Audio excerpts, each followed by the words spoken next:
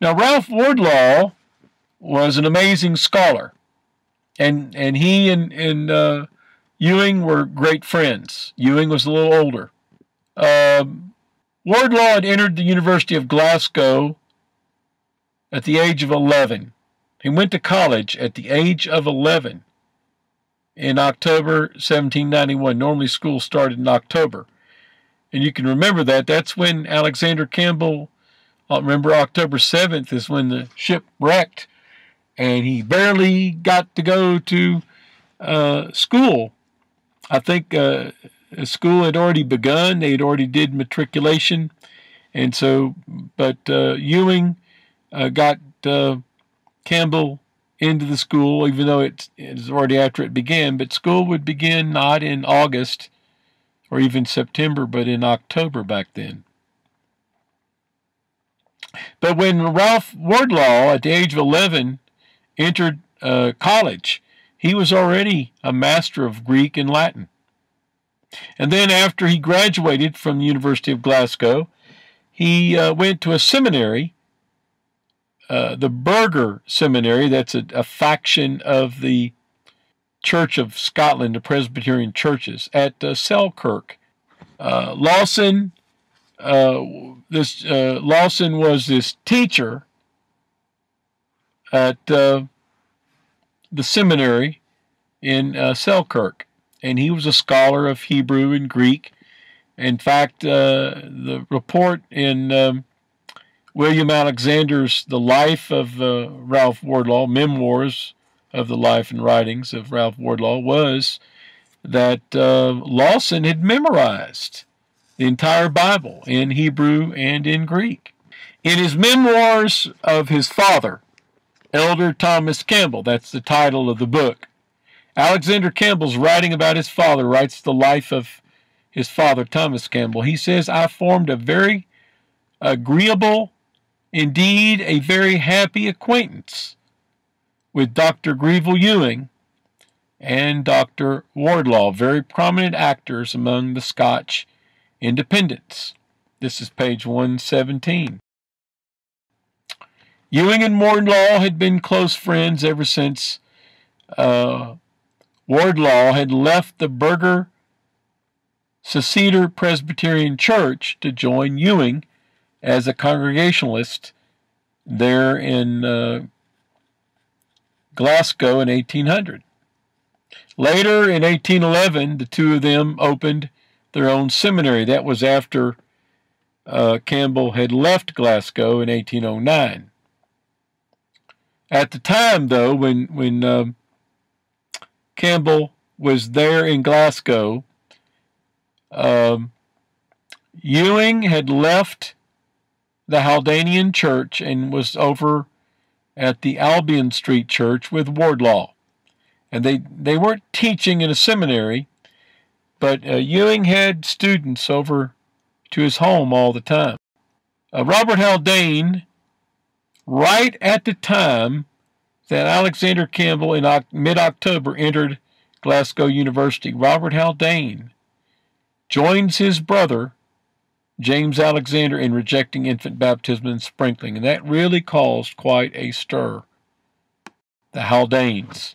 This controversy between the Haldanes and Ewing also involved disagreements that Greville Ewing had with Robert Haldane involving the church property in Glasgow, the money that Robert Haldane promised to pay Ewing for being the preacher there. The situation became very bitter and heated. In fact, they both published books about it, being critical of each other. And these books were published and actually being written when Alexander Campbell was there. And it's mentioned in the writing of Robert Richardson on the life of Alexander Campbell. Now, just as this controversy was reaching its white heat, that was when Ewing was befriending the Campbell family and helping Alexander get into the university there in Glasgow. And Ewing was always inviting Alexander to his home. He had a lot of other students from the university to his house. Like I said, he was no longer teaching in the seminary. Robert Haldane had moved that back to Edinburgh, but he was a good teacher, and he really befriended a lot of students. He was always having people come, him and Wardlaw both. They were very well known in Scotland. They were always having guest preachers come, and Ewing would have them stay in his house, and he would have them meet with students. And a lot of them then, they would discuss questions. A lot of this is mentioned not only by Robert Richardson, but by other, Alexander Haldane, who wrote the memoirs of Robert and his father, James Alexander Haldane. By Alexander, who wrote the life of Ralph Wardlaw. Matheson, the daughter of Ewing, wrote the life of her father, Greville Ewing. You can find references. Again, they're all in the my chapter in the lectureship book. But Ewing was always inviting these guest preachers to town and had them in his home. And he'd have students come over like Alexander Campbell, and they would debate questions and talk about questions. And this is how Campbell learned about the teachings of Glass and Sandeman and Ewing, about questions involving what the Bible really taught about just following the New Testament. Even about the fact that we're no longer under the Old Testament, but we're under the New Testament. This was something that Greville Ewing even wrote a book on it and had it published. So all these questions. And then Alexander Campbell, of course, felt very obligated to Ewing for helping him get into the university, helping his family, helping him financially. So 20 years later, after the 1808 controversy over infant baptism and sprinkling, Alexander Campbell writes a statement in the Christian Baptist. This is April 3rd, 1826.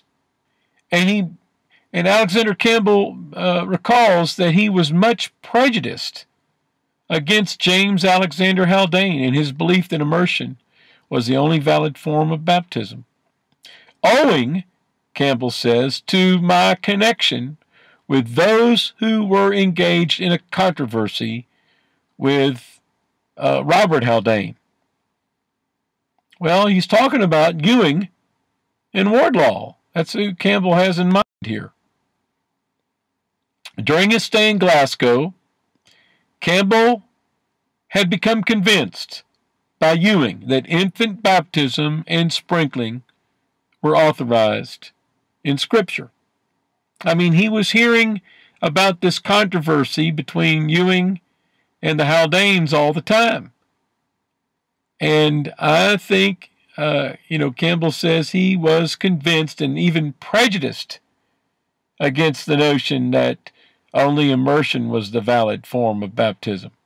Now, once Campbell got here in America, he was rejoined with his father, Thomas. This prejudice that he had against baptism by immersion only turned to doubt. And finally, his own hesitation over the question of baptism, whether to baptize an infant or not, whether to baptize by sprinkling or only by immersion. This nagging question finally broke with the birth of his first child in March, after he'd been married and had his first child in March of 1812.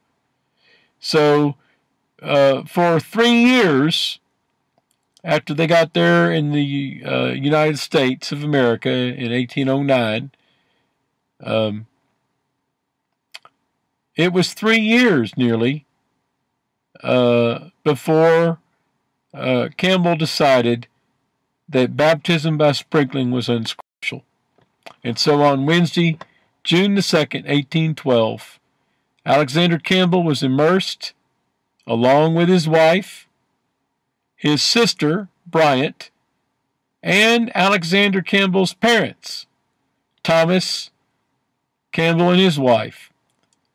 They were baptized in Buffalo Creek. Now, this was near where they lived in what is now the state of West Virginia. Back then, it was just Virginia. And even years later, after this, after the reference there in the Christian Baptist, even later when he's now publishing the Millennial Harbinger, Campbell could never bring himself to oppose Ewing and Wardlaw on this question of sprinkling. Now, Campbell was already debating it, and he proved from the New Testament that the only valid form of baptism, according to the New Testament, was immersion. But he wrestled with the notion of Ewing and Wardlaw, because Ewing and Wardlaw persisted in their belief that sprinkling was also a valid method of baptism.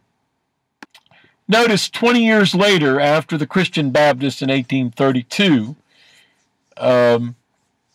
20 years later now, after the baptism in 1812, Ewing and Wardlaw are attacked by a man called Alexander Carson. Alexander Carson even writes a book on baptism. And in the Millennial Harbinger, the year is 1832. Campbell prints a review notice of this book by Carson. The review notice comes from a periodical, the Christian Index. Campbell does not mention who the author is, but he simply quotes what this person says about this book by Carson. And remember, Carson is attacking the view of Ewing and Wardlaw. And this unnamed writer, the editor of the Christian Index, says, "This is a powerful work, not calculated, however, to be popular. It's intended for the learned, and by them should be read. Pedo-Baptists and sprinklers, infant baptizers and sprinklers should read it and give up the question. Mr. Carson has demolished their last resort and left them in deplorable destitution of Scripture and reason for their belief and practice." Carson, as I said, was a famous scholar. He was a Presbyterian minister in Ireland, but he switched over and became a Baptist when he started studying this question on what is the proper mode or method of baptism. And he wrote a book and published it. And notice the title. Notice who he mentions in the title. The title of Carson's book, Baptism in its Mode and Subjects Considered, and the Arguments of Mr. Ewing and Dr. Wardlaw Refuted.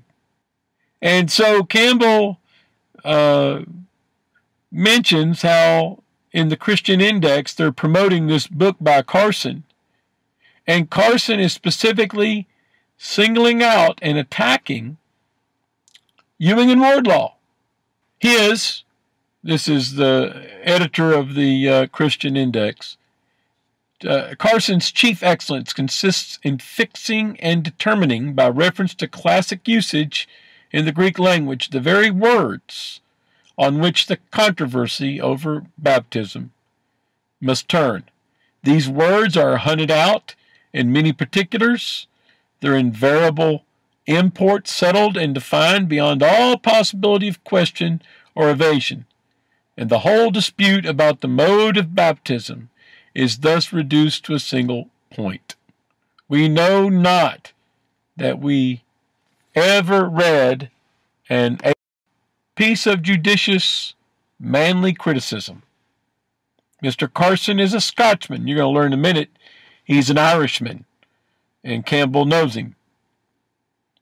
And a minister of the gospel. He has had Mr. Ewing and Mr. Wardlaw in his sights, if you please, in his eye, throughout the performance. He's singling in on the arguments. Both Ewing and Wardlaw had written books defending infant baptism by sprinkling. These gentlemen had each made out an article in support of the fashionable error of infant sprinkling. They are imbecile in the hands of Mr. Carson. Carson drives their theories and criticisms into confusion and forces into a dismal explosion all their fine conjectures. Now, Campbell ends the quotation from the Christian Index, bragging on this book by Carson. And now Campbell begins his remarks. Notice page 322 in the Millennial Harbinger of 1832, July the 2nd, 1832. The editor of this paper, that's Campbell, he refers to himself in the third person. Having seen the three gentlemen above named, and having been intimately acquainted with two of them, Ewing and Wardlaw, he was very good friends with them. He knew them and saw them on a daily basis back in 1808 and 1809, that year that he and his family were stranded in Glasgow. He got to know Ewing and Wardlaw very well, and they discussed the Bible together many times over the course of months, and they got to be very good friends. He says, he begs leave, please excuse me, Alexander Campbell, for saying, in further commendation of them, especially of Ewing, that Mr. Ewing and Mr. Wardlaw, both Scotchmen and ministers in Glasgow, are the pastors of independent congregations. Mr. Carson, an Irishman, not a Scotchman, once a member of the Presbyterian Church, as were Mr. Ewing and Mr. Wardlaw, differs from the other two, Ewing and Wardlaw, only on the question of infant baptism. All three of the men are of the highest order as respects talents, education, moral character, and all are equally able advocates for the weekly celebration of the Lord's Supper. It's actually Ewing who got that established in Scotland among the independent churches. The congregations over which they preside, Ewing and Wardlaw in the city of Glasgow, meet every Lord's Day to break the loaf, the Lord's Supper. And their arguments are as conclusive on that subject as Mr. Carson is represented to be on this darling Baptist concern, namely the mode of baptism. Now notice a bit of sarcasm here that's quite uncharacteristic of Alexander Campbell. This darling Baptist concern that baptism must be by immersion, well, that's what Campbell himself has argued. He argued that in the debate with Walker. He argued that in the debate with McCullough. That's why he's gotten to be a household name. He's created such a controversy about it with the movement, the Restoration movement. But now when Ewing and Wardlaw are being attacked, Campbell goes back almost instinctively to defend them.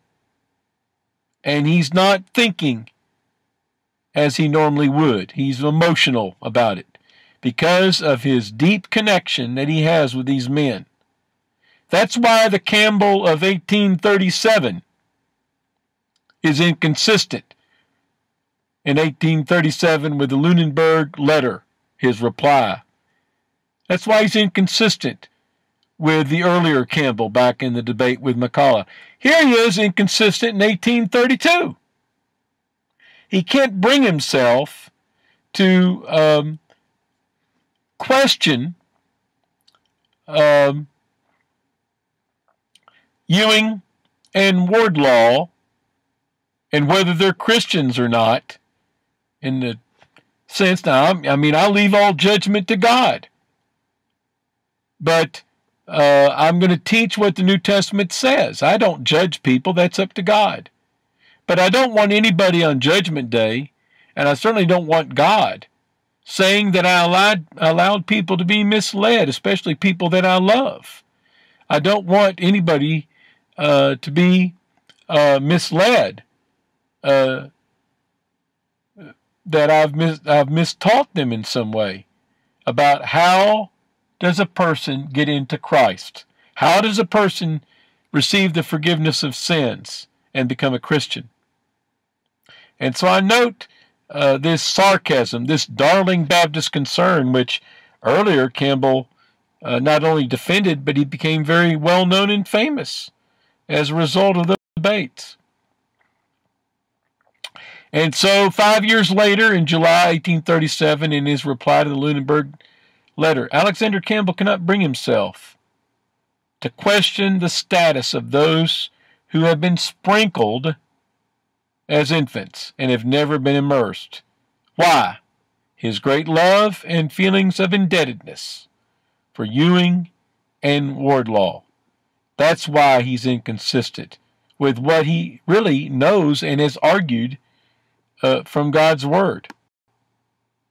Campbell continued to cherish his friendship with them for the rest of his life.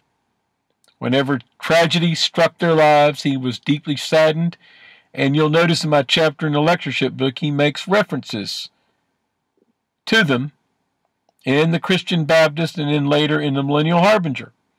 And most people who read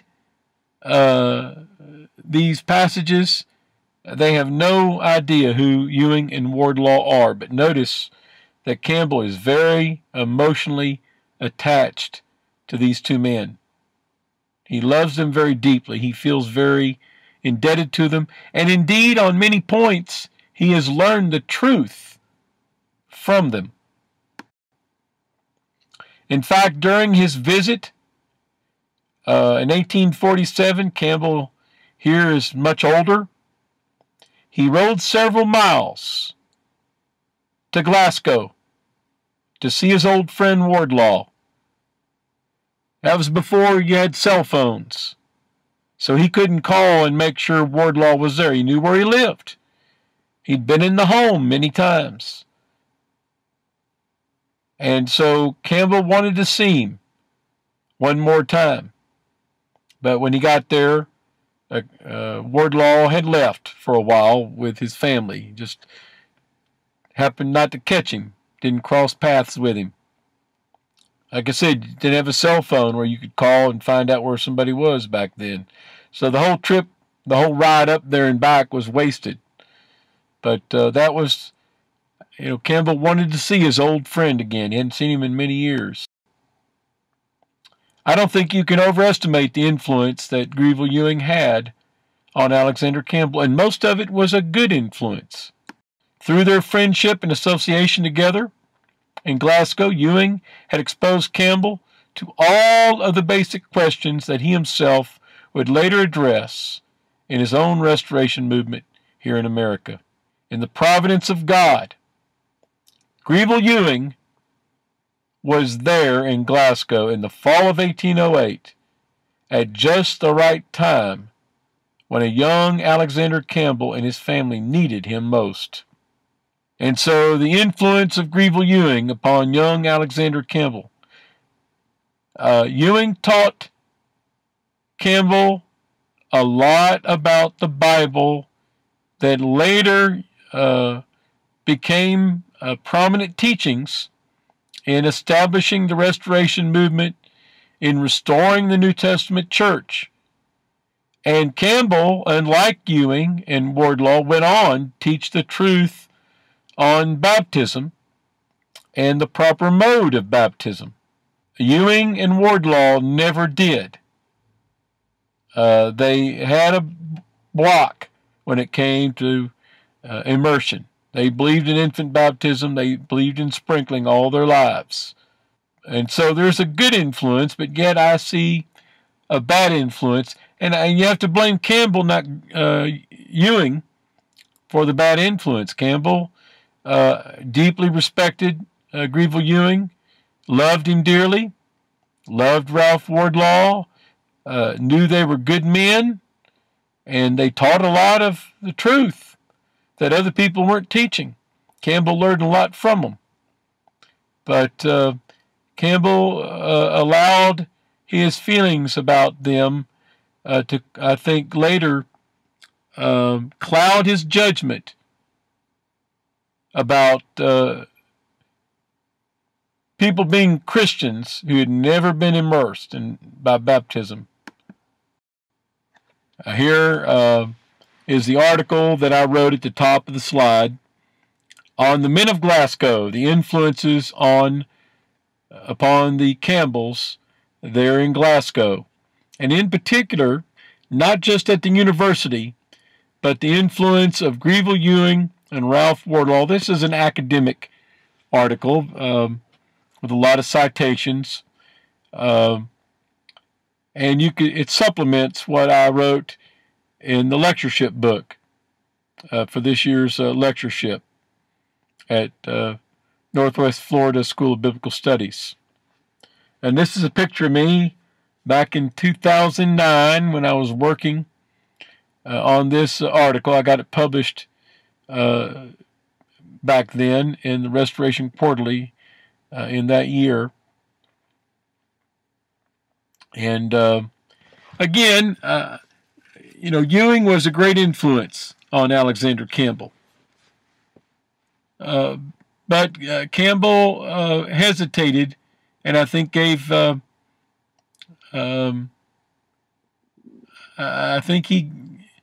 gave a wrong answer in the reply to the Lunenberg Letter. I would not want anyone, I'm not going to judge people, I'm not going to condemn people. That's up to God. And once I teach someone what the New Testament says, that you're baptized into Christ.